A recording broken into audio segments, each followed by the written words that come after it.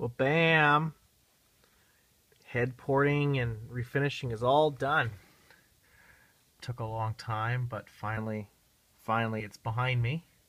I may do a little bit more work on those combustion chambers to get them a little bit more shiny.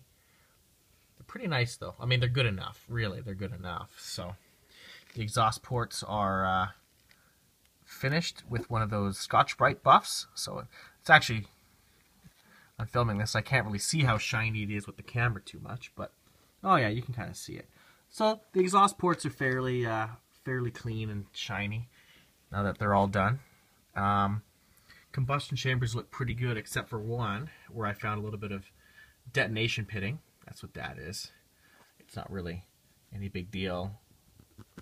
So intake ports are finished as well. I'm pretty happy with those. I'll show the other head here. It's the same. So at this point I need to send these heads to the machine shop for 3 different things. I need to have the heads milled, and the amount of milling I need to determine with a couple calculations to find out what my ultimate compression ratio is going to be. Probably somewhere between 10.5 and 11. So it's probably going to have to be between 0.7 and 1 millimeter removed from the deck on that block. Or not the block, but the head, sorry. Then they're going to have to put in new valve guides because obviously from porting, they've been removed.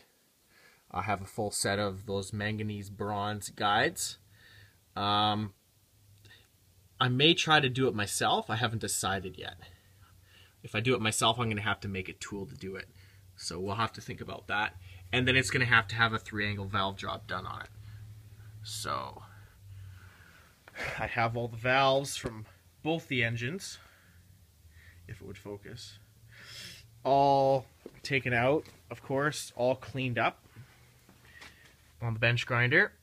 And then I'm using my micrometer to determine which of all these valves are, within service limit. So those valves that are within service limits are going to go to the machine shop to get the 3-angle job done. So that's the intake valves. Exhausts look okay, I guess. These are from the 164 engine, and then these ones are from the Milano's old engine. So I mean, they look pretty good. I mean, not terrible. Nothing to scream about either, though. So, yeah. With the micrometer, I've also taken a whole bunch of shims that I've had laying around. Measure them all. So hopefully, between all these shims, I have the right sizes. More than likely not, to be honest, to finish the head. I may either buy new shims or maybe sand a couple of them down if they're really, really close to spec. I've got all the valve train and stuff all cleaned up now as well. Again, micrometer, measuring the wear surfaces to find if they're serviceable. And now those are all clean.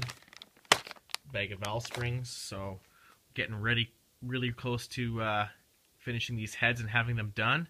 Then I can begin on the bottom end.